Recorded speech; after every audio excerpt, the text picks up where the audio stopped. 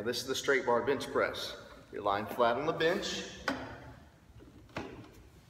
Hands wider than shoulder width, so your forearms are straight up and down. You're gonna come down to that chest, pressing up, keeping the shoulders back, chest out. To the chest, pressing up.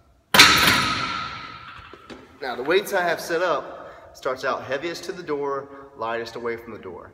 Just do whatever you're comfortable doing. Again, the first set is 15, next time around 12, next time around 8, or 10, then next time around 8. If you're by yourself, don't do anything you're uncomfortable with. You want to push yourself, but you don't want to hurt yourself.